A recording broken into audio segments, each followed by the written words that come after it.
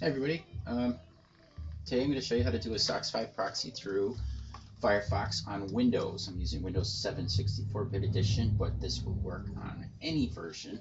And I'm using a variation of Firefox called Flock. It's a social web browser. It's actually pretty cool. As you can see, there's a nice Twitter thing down here on the side. It's a social media-ized version of Firefox.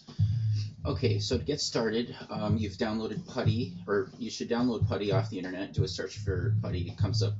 It's one of the first links that comes up. Download it, and you can just run it directly. When you run Putty, you are first presented with this screen. You put in the IP address of your SSH server and the port of your SSH server. And then you go down to the SSH section down here, and then you go to tunnels. I've added this previously, but you're going to see a blank section here. What you're going to do is put in the source port, which can be any port you like. This is going to be your Socks5 proxy port. I'll just throw one in for demonstration purposes. Say we're going to use 4000. Like I said, it could be anything.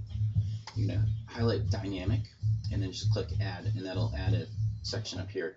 Since I'm going to use 8080, I will just leave that alone. So we go back to our session, we click open to connect to our SSH server and log in, and we leave this open to minimize it. Then we go to Firefox, we go to Tools, Options, go to the Advanced section, and then the Network tab, and then Settings. Then we're going to say Manual Proxy Configuration, and under the Socks host, we're going to put in the IP address for your local computer, which always is referred to as 127.0.0.1, and then you're going to put in the port that you just used previously. And then you click OK. We'll say OK, and we'll test our browsing, and we'll see we're still browsing on the internet just fine. But all traffic, everything we're viewing in the web page is encrypted from this computer all the way to the proxy server. So if you're in a wireless hotspot, nobody can view your traffic. There is another step to this, though, that you might want to do, because even though your traffic is encrypted, the websites you visit are not encrypted. So in order to fix that little problem, we open up the Firefox secret configuration panel, about config. You click out, I'll be careful. There's a ton of options here.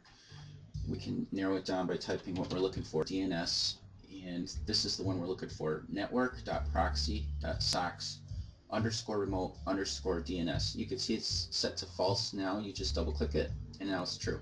So now, when we're doing some web browsing,